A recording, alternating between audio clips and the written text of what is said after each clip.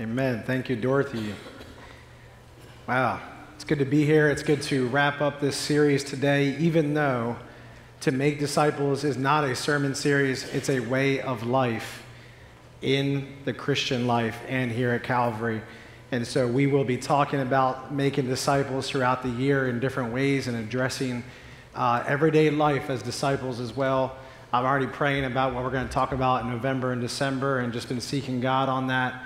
And I think we're going to do some battle in here to help prepare us to be ready to be disciples. Because how many know that while we're busy with God and busy making disciples and loving people, the enemy is also busy trying to hurt us and trying to stop us, right? So I got a problem with that. So I'm going to be working on a series to help fight that, all right? I would appreciate your prayer on that because Satan isn't going to win or stop this church from doing what we need to do in this community. Amen. It's going to be more than a sermon series, though. It's got to be a way of life. Okay? It's got to be a way of life. It can't be just some cute sermon that Ryan brings up here and yada, yada, yada, and then you go home. Okay? It's going to be what we do with what we learn here in this place. Amen?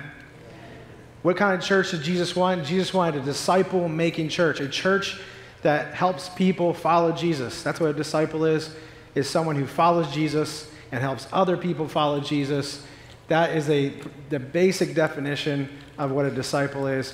And we covered so far to reach someone, to connect with them and help them connect to Jesus and be saved, to grow in their relationship with God, and then empower them, train them, let them know about the Holy Spirit's help to get them to go out. Now, last week was a little different service in here, wasn't it?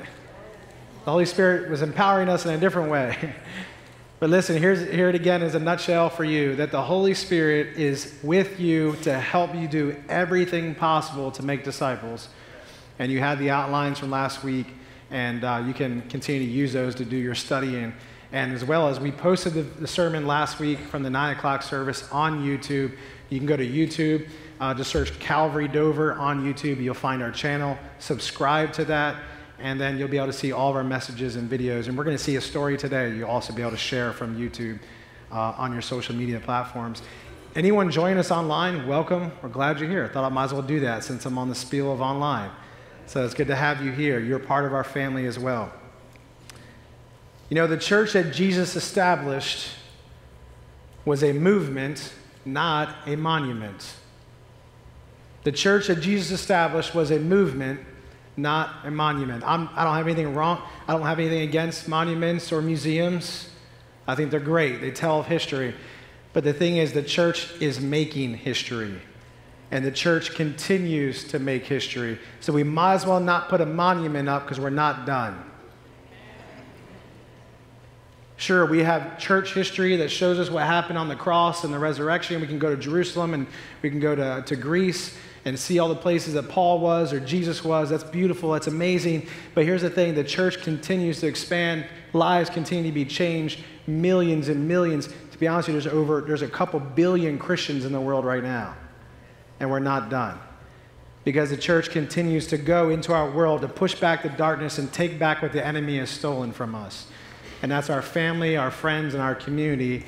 And we're ready to take them back. Amen? Let's give God glory for that. It's okay to get a little hyped, get a little excited in church. To go means to do your part in the process of reaching, connecting, growing, and empowering an unbeliever into a disciple maker. Yes, the people you think could never help you one day make disciples. Maybe the bosses or the coworkers or the neighbors, you can't even fathom coming in here and worshiping God or going to your house for a Bible study. Yes, God can transform them because in this room, we are those people. We are products of God's work on us. We are no different from our community. We need God's grace. We need His cross. We mess up. And we are flawed individuals, but God just comes in and works on us and fixes us and then throws us back out there into the harvest fields, into our community with the power of His Holy Spirit to reach people. I need you to believe that today because that's the point of this series, this entire month, is that you have confidence at the end of this series that I can go and make disciples. I want to read to you a story from my friend Carlos Velez. He's 25. He's in our young adult ministry. I asked for some stories about what God is doing through everyday people in this church. And I think he's single, ladies, just so you know. I just put that out there real quick. I put it out there. I did. He might not be. He might not be single. I'm sorry. Sorry, Carlos. He's in here somewhere, I think. Okay, he is. Is he single? No, okay, sorry. All right. He sent me this story. He was out doing some outreach with his sister in Christ, Mariana, and they were doing some outreach a couple weekends ago. This is the story he sent me. We saw a homeless man out in front of McDonald's. We took him inside to get him something to eat. We get to know each other and find out that he does believe in Jesus, but he has a lot of struggles and doubts about his faith. We asked him what he was struggling with, and he used the words atonement, which means to be forgiven. He just didn't understand how he could be forgiven of the bad things he's done in his past that were pretty bad. And I can't say what they are. They were bad. I said the key part of the atonement is that Jesus, being the Son of God, has the authority to willingly lay down his life as a sacrifice to pay the price for our sins. Carlos goes on to say this, and with his death, every curse and affliction is lifted off of us and nailed on the cross with him. John 3:14 says, just as Moses lifted up the snake in the wilderness, so the Son of Man must be lifted up. I explained the story of the bronze snake, so you can tell that Carlos has been doing his studying, okay, which is something important. Remember, that's part of the discipleship process, is that we need to study the Word of God. We need to grow so that we're prepared to handle situations like this. But do not let this stop you from trying, because not everyone's asking about atonement. Some people are just asking for kindness and attention and an ear. He goes on to say this, just as Moses lifted up the snake, I'll go forward, in the wilderness where the Israelites were dying of venomous serpents because of their sin, so Moses built a bronze snake and hung it up on a pole, for the law states, anyone who is hung on a pole is under God's curse. Afterward, anyone who was poisoned and looked at the bronze snake was healed. This is a true story in Scripture. So everyone that was bitten by these snakes, if they looked at that bronze snake, God allowed that to heal them from this sickness. I said, this is what Carlos said to him, I said, that's how it is for us. The curse of sin is lifted off of us when we look to and believe in Jesus Christ at the cross. And any shame and condemnation was also nailed onto the cross with Jesus. And we encourage him that any feelings of shame he feels from that is a lie from the enemy, because there's no condemnation for those who are in Christ Jesus. And so he needs to take that thought captive and make it obedient to Christ. He said he'd never heard of the atonement that way before, and we can see his attitude lifted up. Before Mariana and I left, we prayed for his back, as he had 2 cracked discs that made him walk hunched over in pain, unable to hold a job. We prayed for his back, but he said he still had pain. So we prayed again, and he still had pain. So we were getting ready to pray a 3rd time, but he said he needed to get going to see a friend that was letting him stay the night. So we decided to drive him over instead of making him walk. During the ride, he mentioned that his back was feeling better. Mariana and I just started praising God, and we were on the verge of tears because we knew in our spirits that the Lord was with us and was healing his back. And then he also shared this. I was at work in he works in a research development lab. Ladies, he's single, just so you know. Sure. That's silly of me, that's silly. And most of my coworkers are non-religious or atheistic. Recently, I was working with a colleague, and he knew I was going on vacation and asked me where I was going. I told him I was going to the Power and Love Conference. It's a Christian conference, and explained what it was. Turns out, now check this out, turns out that while he didn't believe there was a God, he had been reading various ancient literature and had just finished reading through the entire Bible. Coincidence or God? We ended up having an hour discussion about God and the Bible, an hour. He said he really enjoyed our conversation and liked sharing thoughts about the existence and character of God. I felt joy getting the chance to water a seed that God had already planted. God is so faithful, and that experience reminds me of how God is always drawing people toward him. May his praise always be on our lips, especially in conversations with those around us. That was Carlos Velez. Thank you for sharing that, Carlos, and it's true. God is working on people way before we even get to them. The question is, will we bring Jesus into the equation? Will we go with Jesus on our lips? And will we be ready? So Carlos, just so you know, just to understand, a year and a half ago, this would not be something Carlos does. For those of us who know Carlos, Carlos is more of an introvert to himself, doesn't want to be around large groups, doesn't want to talk in front of a bunch of people. But God is using him because he's been growing him for a year and a half, and God has called him to be a missionary in the world. And so a year and a half ago, this wouldn't be him. But a year and a half later, going to young adult study every Tuesday night, helping out with youth group, and also going on the streets to evangelize like this, God is using him because that's all we need is God and obedience to God and growing in him. And Carlos has been empowered to do this by the help of God. But here's the thing. Carlos stepped out in faith one day, and then God took care of the rest. And then every day that Carlos spends time in the Word, every day that he prays, every day he relies on God, God is just equipping him and empowering him to go out and make disciples. 2 Peter 3, 8 through 15. It's going to be on the screen for you. This is fuel for us to go. Fuel for us to go out there and share our faith. It says, but you must not forget this one thing, dear friends. A day is like 1,000 years to the Lord, and 1,000 years is like a day. The Lord isn't really being slow about his promise. He's referring to the return of Jesus, as some people think. No, he's being patient for your sake. He does not want anyone to perish or be destroyed, but wants everyone to repent. Isn't that a loving God? Yes. But the day of the Lord will come as unexpectedly as a thief. Then the heavens will pass away with a terrible noise, and the very elements themselves will disappear in fire, and the earth and everything on it will be found to deserve judgment. Since everything around us is going to be destroyed like this, what holy and godly lives you should live, looking forward to the day of God and hurrying it along. Look at that. We're looking forward to the day of God, not what we can do here on earth for ourselves. A less focus on self and more about what God wants to do here on earth. Looking forward to that. On that day, he will set the heavens on fire and the elements will melt away in the flames. But we are looking forward to the new heavens and new earth as he promised, a world filled with God's righteousness. And so, dear friends, while you are waiting for these things to happen, make every effort to be found living peaceful lives that are pure and blameless in his sight. And remember, our Lord's patience gives people time to be saved. This is what Peter was saying to the church. This is scripture, and it's still true today. Jesus is patient in his return. God is patient with sending Jesus back because he's not done saving people. He's not done. The offer of grace and salvation is still there. I'm going to turn to Matthew chapter 28. We're going to read Matthew 28 in the context to get to our anchor text today of Matthew 28, 19 through 20. But you have to see this context because the Great Commission actually comes out of the resurrection.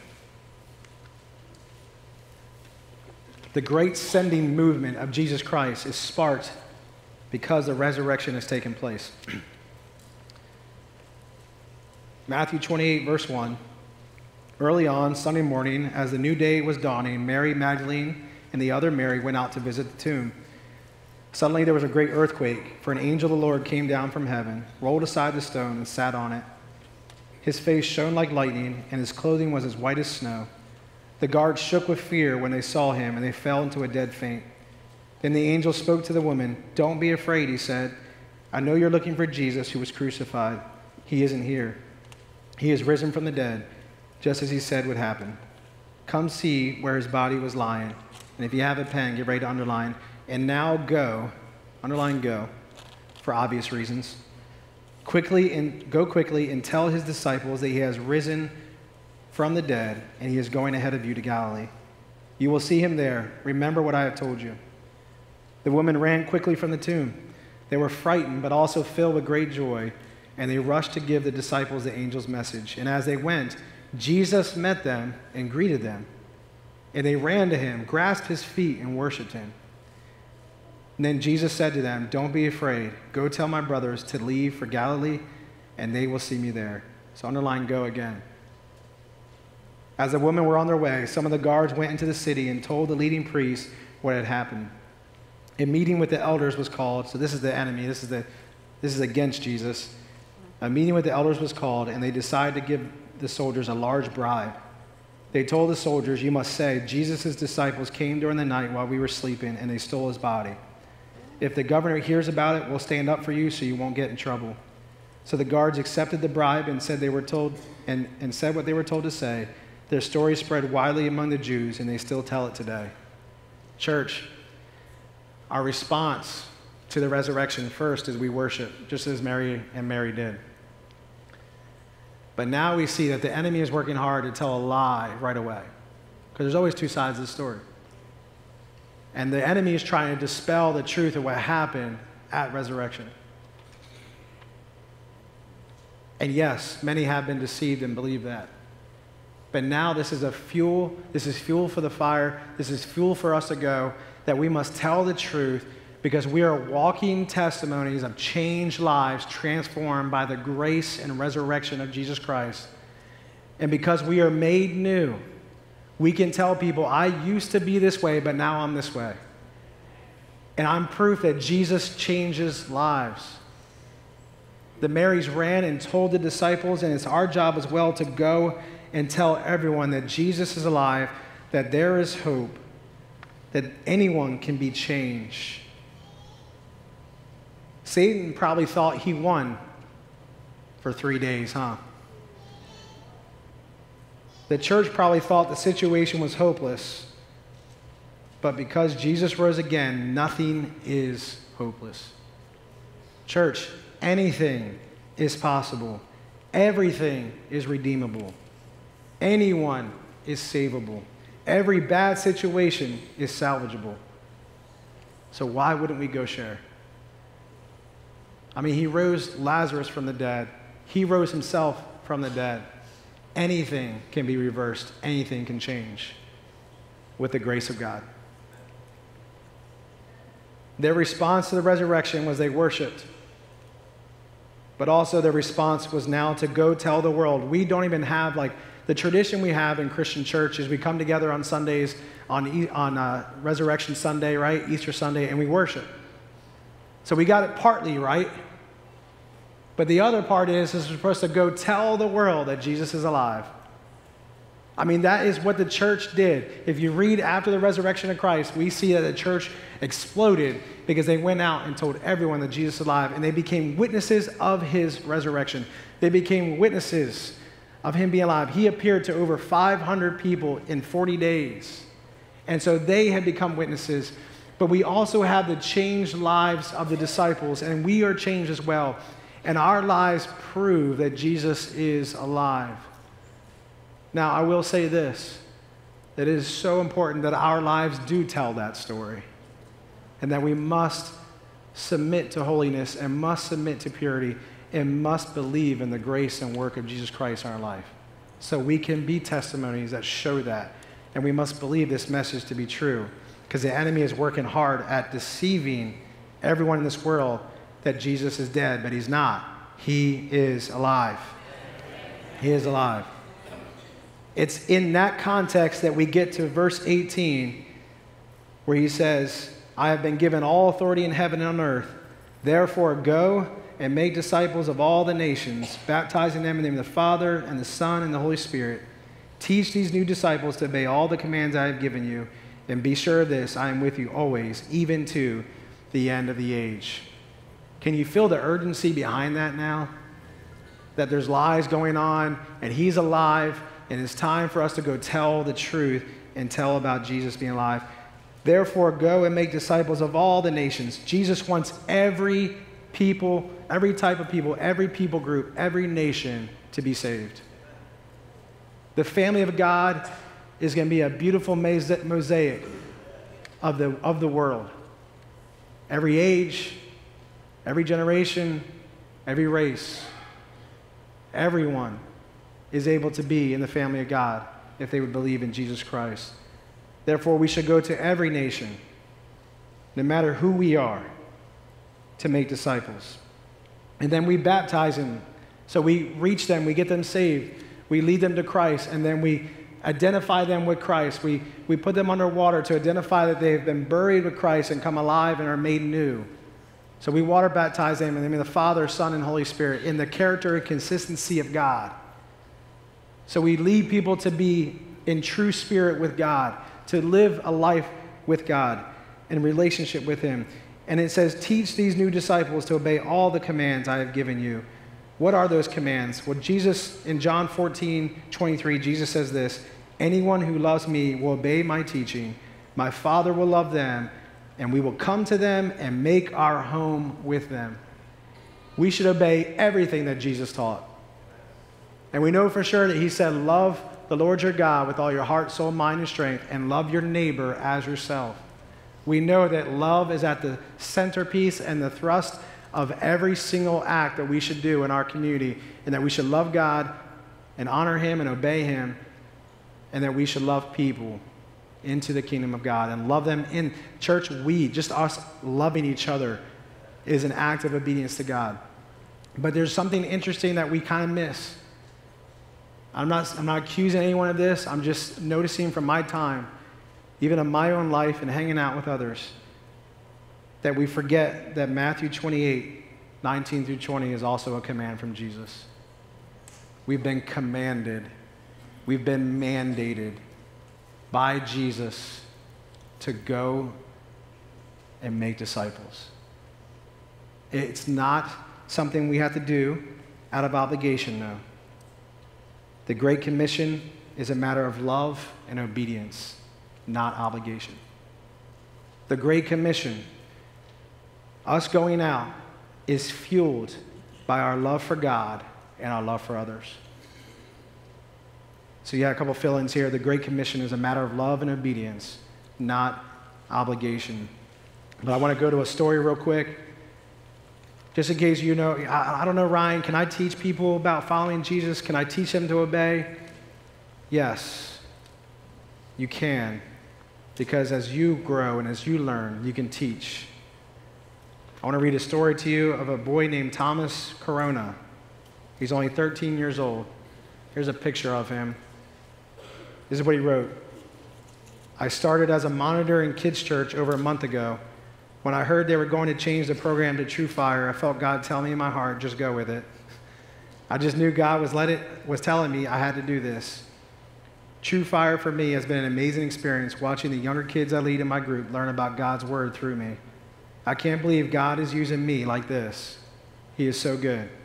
I feel like Jesus has given me the wisdom every step of the way, and I feel His strength even on days I feel like I can't do this.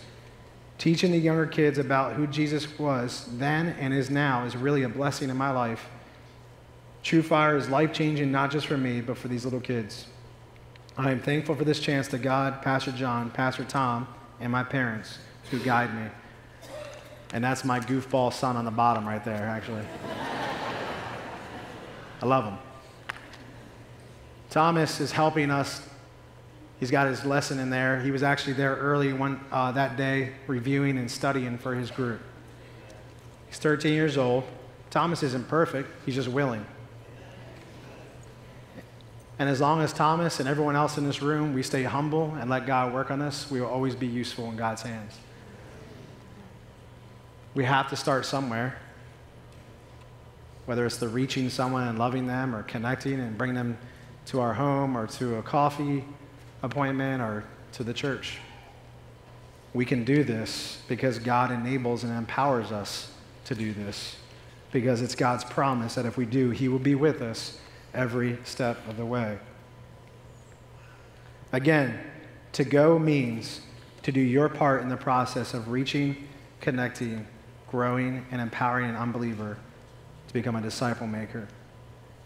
I want you to check out this video. I'm going to come back up after this video of how God is making disciples, and one life is changing many other lives. Check this out. Hi, my name is Pam, and I am a single mother of 3 beautiful girls. I have 7-year-old Ashlyn, and I have a set of 1-year-old twin girls, Olivia and Liliana. I am also a member of G Team here at Calvary, and I'm also a volunteer with the True Fire series in Kids Calvary Church. The first time I saw G Team was August of 2014. The day before they had came into my neighborhood, I had just recently moved into my apartment. I didn't know anybody in my neighborhood, and the next morning I woke up, opened my back door, and there was this yellow truck with kids' handprints all over it and this loud music, and I wasn't really sure what exactly was going on, but it intrigued me.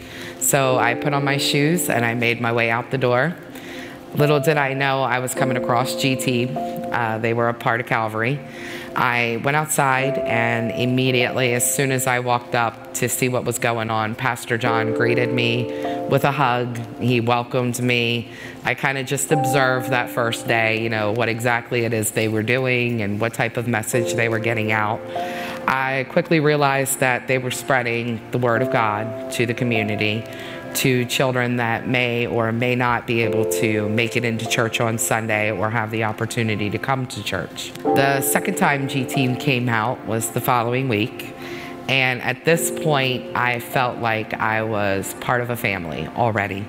I was just welcomed immediately with open arms.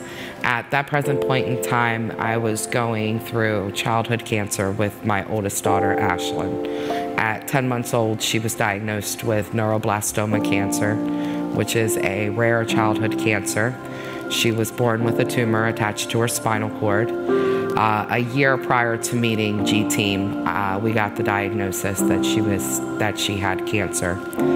As a single mom, that was not something I wanted to face by myself. I knew that I needed God's help, and I really feel as though God sent G Team to me for a reason. And now 5 years later, I think I'm kind of understanding the reason already.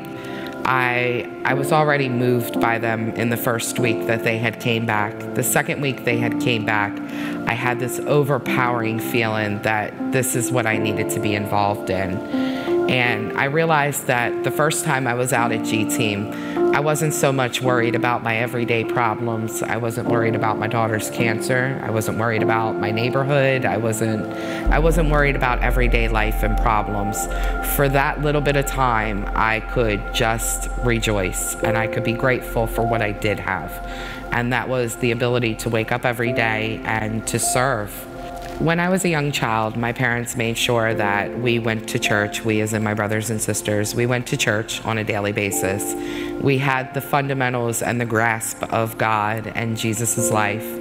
But it wasn't until I connected with G Team that I would honestly say that I gave my life to Christ and that I started to serve. Once G Team came about, it kind of gave me a thankfulness. Even though I was going through something that most parents don't ever get to go through, thankfully. I was going through something that was hard, it was difficult. My Christianity and my faith kind of gave me an outlet and an escape from all of that. I have grown spiritually tremendously in the amount of time that I've worked with G Team.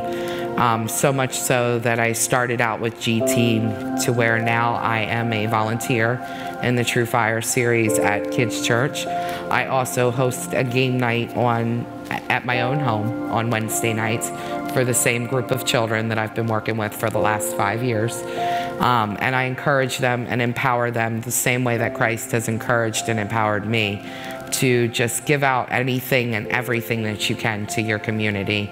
It doesn't even have to be to the whole city. You can just do something as small as something right in your own neighborhood like I do. I started with G Team because of the simple fact that I had this yearning in my heart to go out and show the love of God.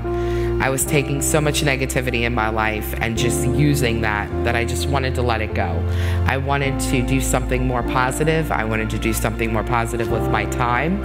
I had a lot of free time being a stay-at-home single mom. And for me, making disciples and being able to say that I'm creating the future, basically. I'm helping these children to realize that positivity brings positivity. So if they're out here spreading love and they're spreading positivity, then they're only going to encourage and empower others to do the same thing. Everybody lives in a community. Everybody lives in a neighborhood or on a road. I mean, and you may not know your neighbors, and to me, that was a problem for me. I wanted to know the people that lived around me, and I wanted to make sure that they knew who I was. They knew that the love of God was flowing through me. And I just encourage people that if you're afraid to get out there, don't be. Pray to God. Ask Him to help you. Ask Him to guide you. I had to do it many times myself. Ask Him to encourage you, to help encourage your community. That is the only way we are going to get this message across to the ones that really need it.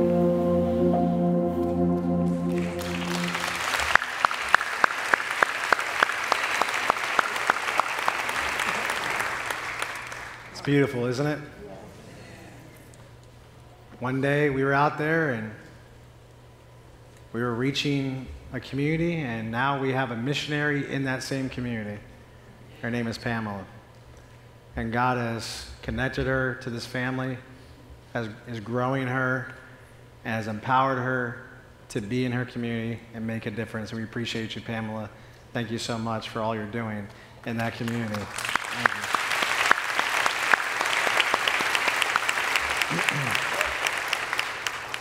You may not be like Pamela.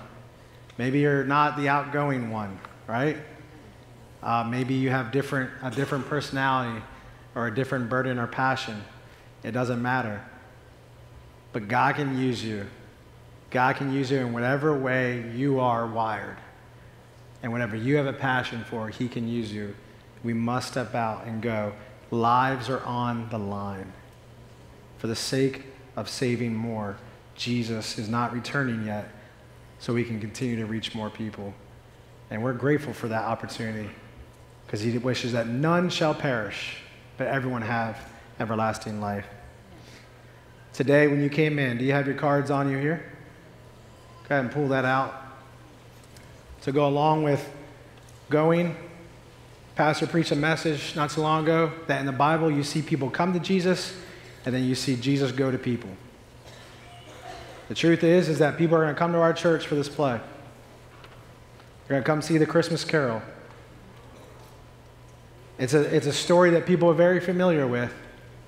And when they get in here, they're going to hear the gospel message intertwined, a redeeming story, how God can turn a life around.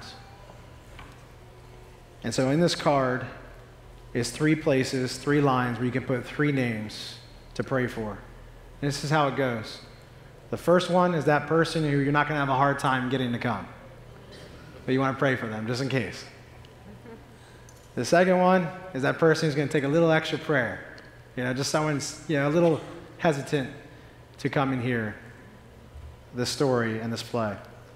And the third one is the person who's going to take a miracle to get in here.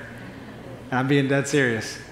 Someone that you just got to pray and fast for and pray and fast for and just believe that God would use your prayers and your invite to bring them here. Why? Well, we want them to feel our love in this building, first of all. Because the play is one thing, but when we come in this place and we love anyone who comes in here, it makes a big difference. But you are already going to be cultivating that soil, so to say, breaking up the hard soil by going out there and inviting and praying for them. And you have to believe and trust that God is going to use your prayers and your invite to work on their hearts. And then when they get in here and they see the redeeming love that God has for even people like Scrooge, it can change their hearts as we connect the dots of the gospel to this story. So we want to encourage you to take these cards. If you need more because you have a lot of friends you want to see, there's more cards on your way out. You can grab those. We'd love for you guys to begin to put names on this and begin to pray for those people that you will invite and that you would be willing to sit next to as well. Right? Remember, making disciples is reaching and connecting. So sit next to those people during that play and be ready to be there for them when they give their life to Jesus and need help. Sound good? Cool. Wait a minute. I don't know. Let me do what Dorothy did. Sound good? Yeah. Okay. All right, great. Hey, let's pray. Why don't we stand together and pray? And we're going to sing one more song together. We're driven by love to go outside these walls and share the hope and the love of Jesus Christ. So we're going to sing this song in declaration to say we will go to help change the world. God's going to use you in unique ways that he cannot use me because it's you. And he's going to empower you to do it. God, we thank you for this series. We thank you, Lord, for your word. It's much more than a series. We thank you for the church according to Jesus. We thank you, God, that there's still so much to learn about that. And we'll continue to grow and study your word and be more like Jesus. God, I pray you would be with us. I know you.